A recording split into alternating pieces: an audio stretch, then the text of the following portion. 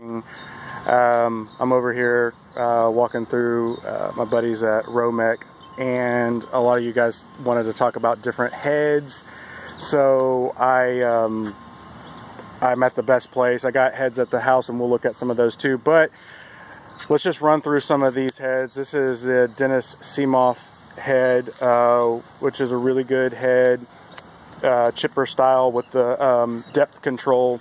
So you have these blades here that actually control the depth, so you don't grab too much at one time and bog your machine down. And then the way these work is they cut, and then they have a relief that actually rolls the material. You get really good material with this style head. So Dennis Seamoff, it's definitely one of the top of the lines heads, and that's just kind of an up close kind of look at one of them. This is going to be a bigger one. This head is over here is over 7 feet. But let's just kind of jump around. We're going to look at so just so you guys know, just some different heads. Okay, this is what this is, and where this head here is a Sippy head. You guys can look those guys up. They make good stuff too. I know they've come a long way, and you can see they have a spiral design, double carbide on this particular one. Obviously these guys are into balancing heads, so that's why you're going to see good selection here. They do everything. I mean, you got motors, everything. But so this is Owie over here. Owie is it's a really good head. They have an awesome design, you know, with their shovel style. I really like these shovel style. They're light, they're very hardy, easy access to get to, and they have a unique tread depth design here with their blading. So you're going to get a really good, nice head with these heads here. Also, you can, every one of these heads I'm showing you, you can get in skid steer. These are bigger industrial heads that I'm showing you, but all of them are outfitted for skid steers as well. So Owie had a lot of relations and designing qualities that are similar to Fecon. Most of these guys have some way or another they've done business together, done designing together. I don't want to get into all the legal stuff and who owns who and who designed what. That's not what my purpose is. And I don't sell heads or anything, so I'm not interested in turning you guys one way or the other. Just simply showing you what some of these brands have to offer, what they look like. You know, of course, we got big machines out here. You guys can see all these big machines. But this head, a lot of guys have asked about this head too, and this is probably the best rotary head on the market, and they're very aggressive head, very fast cutting, but as with all rotary heads, definitely they throw stuff. This one has underneath carbide teeth, which is going to be to grab stuff on the ground, which has always been a very big problem with rotary heads. They can't do that, but this head can. But be careful of throwing stuff. But that head, probably the closest and best head you're going to find to rotary style that can do close to what a drum can, but it still is no drum. If you guys want the benefits of a drum, buy a drum. If you want the benefits of a rotary, buy a rotary. So this is a rotary gone drum, kinda. So it is trying to do the quality of the drum in a rotary style. It's a very heavy duty head, and it's a very good built head, but it is still not a drum. So, you know, but if you want the best rotary on the market, you could probably grab one. I know the new diamond design is really good too, and we have the Daveco at the house, at the shop, and we've had several Bradco heads as well. And The Bradco rotary, we broke 2 shafts in, very dangerous situation, so we don't own any more of those. But so here obviously you guys seen Fecon, and you'll notice that it's their design here on these is very similar to the Owie we just looked at, but this has a paddle. You see the paddle back here? This is actually which is going to turn stuff up to make you get a more of a mulch, pulling mulch up and repaddling stuff, but that is going to lug the machine down, so be prepared if you have a small machine and you have that paddle like start pattern, you could really bog it down. So all these have their place. We're over here at the Dennis Seamoth again. Dennis Seamoth, you know, great design. You know, all these guys, they're stronger in one area, weaker in the other. So you can see these are a little bit thinner here and bigger here. So, but that's your Dennis Seamoth. This is how, if you go with a gyro track head, they're the same, pretty much the same as the Seamoth, but they have the spiral pattern. This one has the pattern of basically they V into the center. So there, and then here's just your Cat 299D that they have changed over to the very similar to the Samurai, which is with the double-sided paddles. These have reliefs on them, which I like the smooth better. So you can see on mine I have the smooth and these have the relief cuts. So just a little bit different there. This is a smaller drum here, which will allow the skid steer to pick up speed faster and paddle debris a little bit more in here.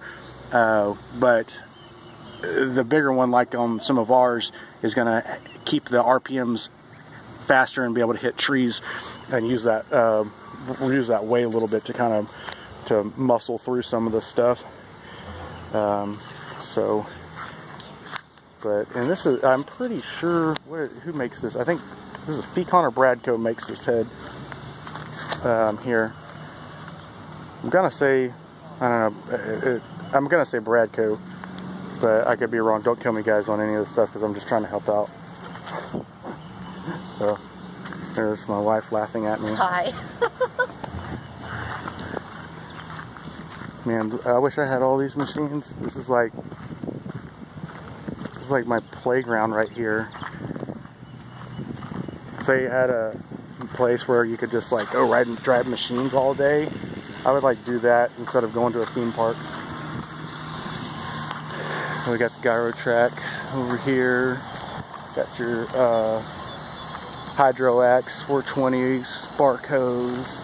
I got some fun stuff. Hope I'm not making you guys sick walking like this, but I want to go show you this Raptor 300. Probably like the baddest machine on the market. Yeah, y'all can guess. Why don't y'all guess and tell me how much you think this machine weighs and how much it costs. And whoever wins, maybe I'll send you guys one of our t-shirts and some koozies and stuff. But mind my very dirty Jeep. It's been raining for 2 weeks down here. But there she is. Look at that beauty. We got stump grinder here too. My dad would love to have that. He's been stump grinding for many years. But look at that, guys. Wow. Look at those freaking tracks. Man, that undercarriage is sexy. That's some serious stuff right there. Beautiful machine. Absolutely top of the line machine. And from what I hear, for the power and weight, this machine has the lowest ground pressure of almost any machine out there. Go stand next to it, babe, so I can show how big it is.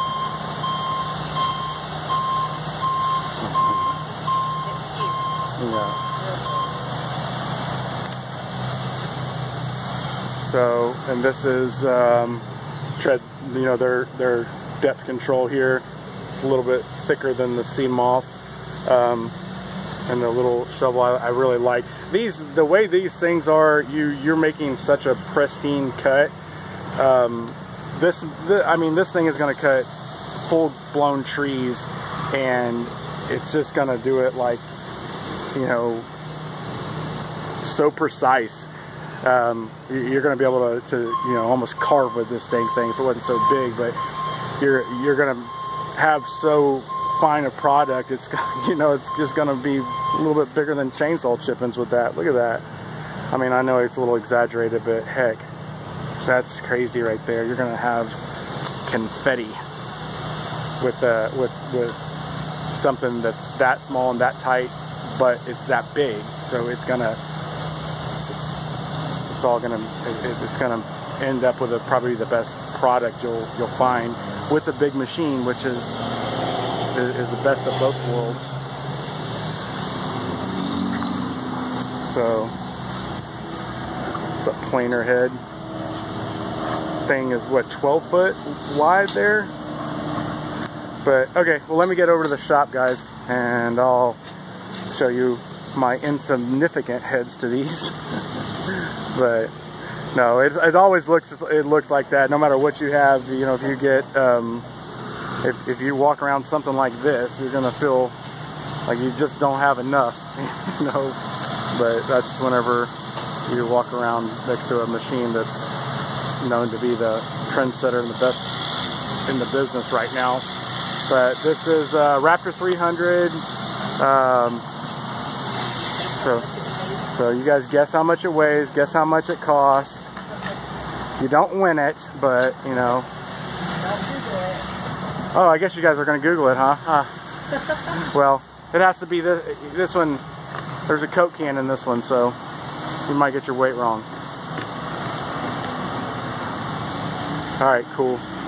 Extreme underbrushing yard here. I went over to Romec and went over their yard because we never have everything here. It's so hard to do a video and do comparisons on heads because we just never have everything here. We have majority of our stuff out, but I'm gonna kind of show you a little bit of the stuff we do have sitting here because we do have a couple little different things. This is the Lofness timber axe. We have this head has the chipper style knives on it. You can see under here. This Lofness goes backwards. It has a backwards rotation on the drum and has chipper knives. So it's going to be the most different of most of the heads. It's a little awkward, I'm not going to lie. I'm still not a big fan of Lofness. I haven't had real good luck with them. Although this head is a good built head, it's a strong head, and it has a concept that they have here. And this concept does work the way it chips up. It does chip up really fine. You can watch the videos of how they do it. I would consider Lofness in this stuff entry level, like what you would see with the kubota stuff. And I had actually kubota engineers over here yesterday from China talking to me about their stuff and what they were doing and what we did and how the things we like with skid steers and dislike. And so that was pretty neat that they actually felt the need to come over here and talk to us, and they spent about 3 hours over here yesterday. But they and they do kind of tend to stick with the Lofness. But I would say, and you know what, guys, don't beat me up on this stuff. If you have a different opinion, everybody's going to be a cheerleader of what they have. I get that. I'm just trying to be honest with you. The Lofness is what I would consider kind of entry level. I do still consider Kubota entry level, but I do think they're coming a long way. I do think they're trying. I do think that they have a good machine. But you kind of have to step up to Cat or Bobcat and the Terex to get your real your real good operating, you know, top of the line machines, you know. But I'm not taking anything away. That they're trying, and they're doing some new stuff. Okay, this head here, this is this head has a lot of hours, guys. I've used this head. I love this little head. This head probably right now is probably somewhere around 4,000 hours on it. These teeth are wore out. We need to change them. But these are the Samurai double-sided. You can flip them. I showed you another head earlier on that 299D that had a smaller drum, and it had grooved relief style cutters on it. So that's a little bit different style. But you see how this is a bigger drum.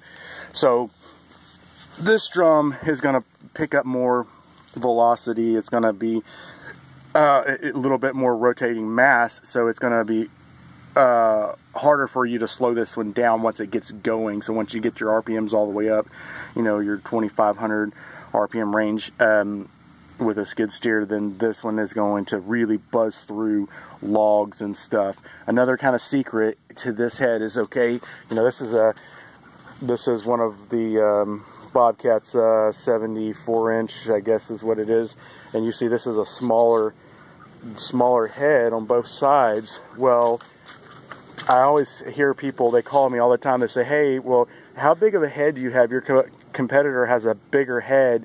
They said that their head is 80 inches and they have this many teeth. And I asked them, I said, well, what are you getting at? You know, I always ask them, what are you getting at? What do you want, or what are you trying to achieve?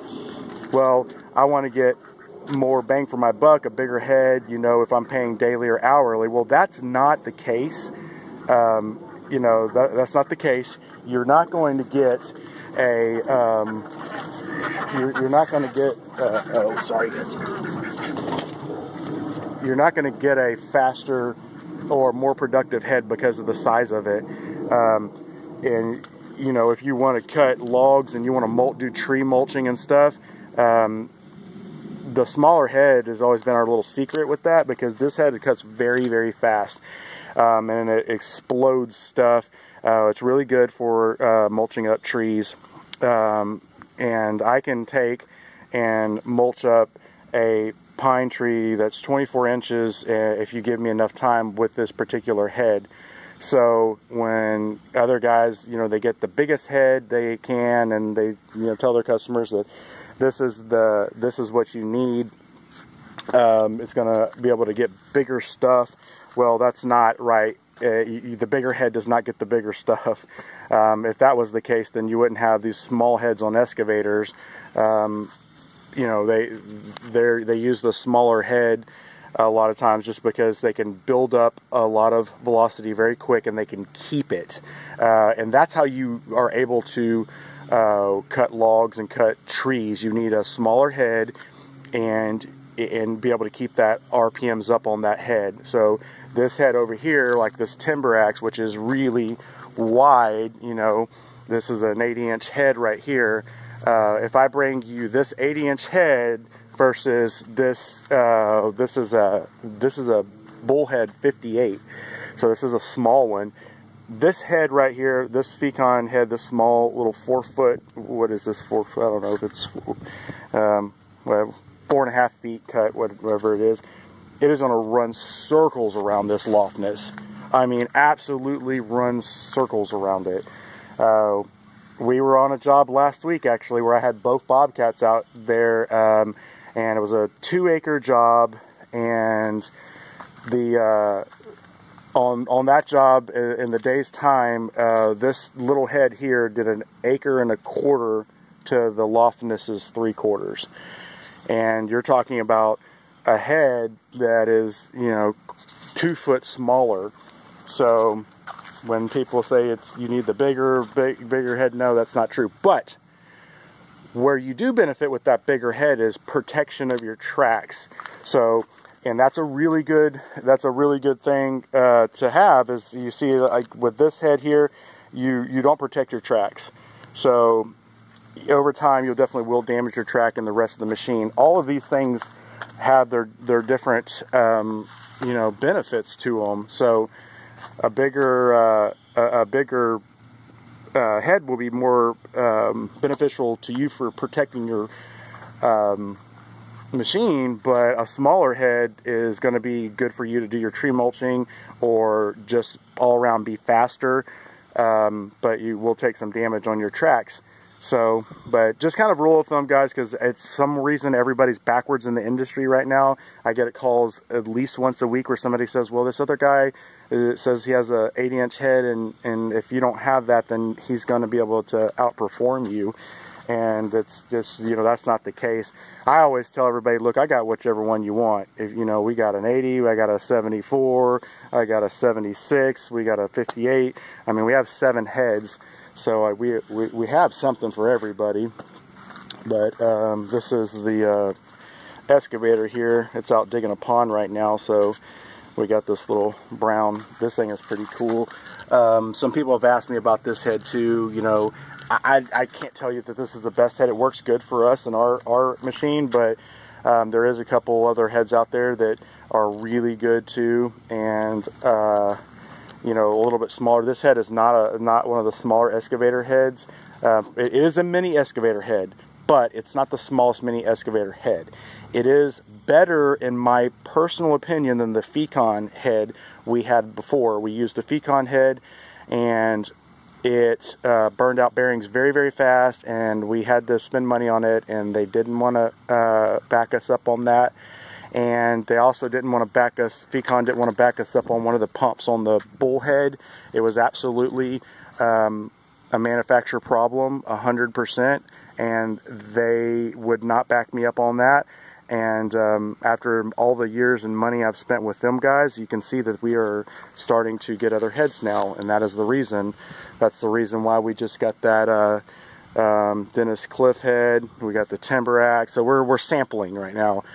We're trying to see what we have, and so far are the Seamoth. I'm bad with names and stuff, guys, so don't get mad at me. But so I do like that Seamoth head, if that's the way you pronounce it. It seems to be top quality, and that the Alwa head that all those heads we look at for, man, those things are so stout. Those things are really stout, and you can get those for the skid steers. So it looks like, from what those guys were telling me, that Alwa head and Seamoth head are top. And then you got the Fecon, and then they had some pretty cool sippy stuff out there. I do have, you know, this is everybody's junkyard that works here, so just kind of, we got hot rods and stuff. You see parts and exhaust, and we like to play just like everybody else. But so this is one of our last remaining rotary heads here. Although it's been sitting here, it's nothing wrong with it. It works perfect. You can get in it and use it. Honestly, I mean, we have drums, so we don't use it a whole bunch. Last time I used it was to mow a field, yeah, honestly, that it works, you know, and it's heavy duty. It's got 700-pound flywheel, and it has the sling blades. It's just like the Bradco, but it doesn't have the stump grinder little knives on the bottom. Those stump grinder knives or tools are to be able to chew stumps and bring stuff up so you can mulch it a little bit finer. It works okay, but we broke this has a shaft. Okay, that shaft holds that that big 700-pound flywheel underneath there.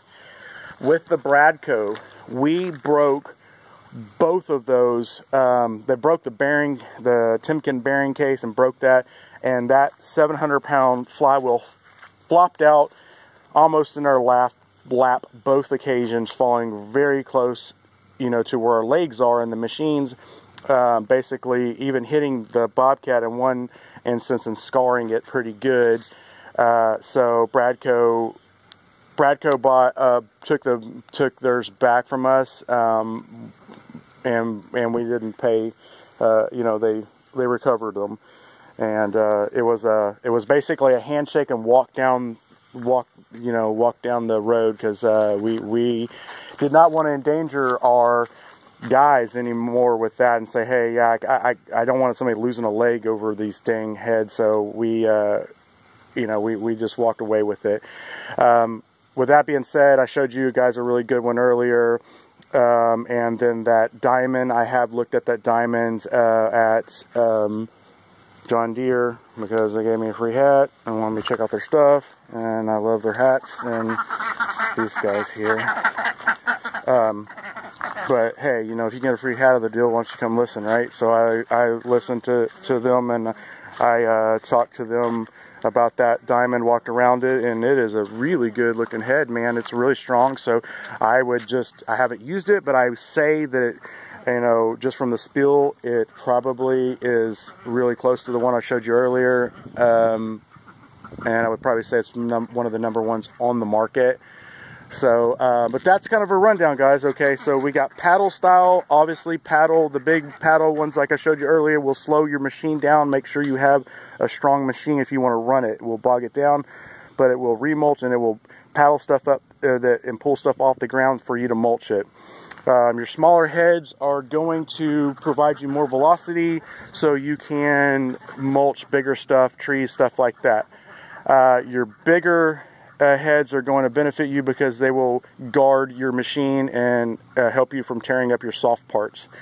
The depth control versus like this head right here, depth control will allow you to just get a little bit of bites at a time, so that you don't slow your velocity down, and you're allowed to, and it allows you to keep going through wood and brush without bogging. Like this is called a smooth drum. The smooth drums are going to be very, very aggressive. They're going to blow stuff up, and you're going to be able to cut very aggressively. And with the chipper style samurai or any cutter knife, you're going to be able to cut fast, have a decent product, not quite as fine as you would if you had tread depth. And this bigger smooth drum is going to allow you to pick up velocity, keep velocity. And the smaller one will allow you to rev up faster, but you will lose velocity quicker.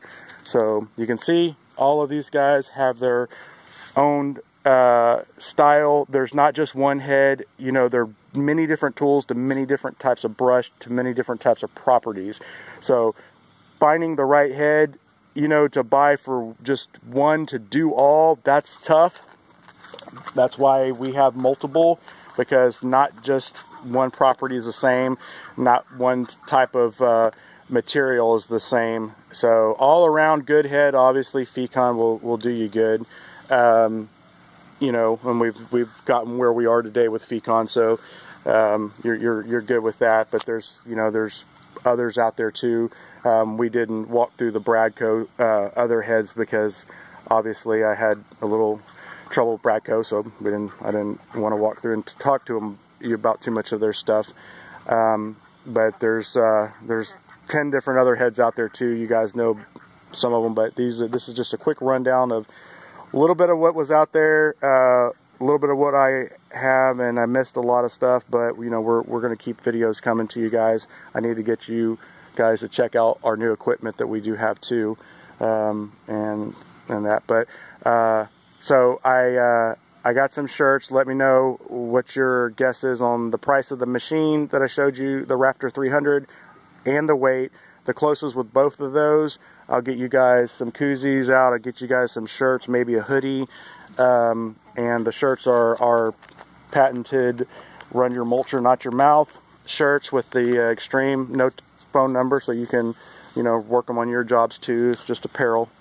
But okay, guys, well, thanks for tuning in again. Hit that like button, ignore the dislike button, and subscribe, and I'll bring you some more.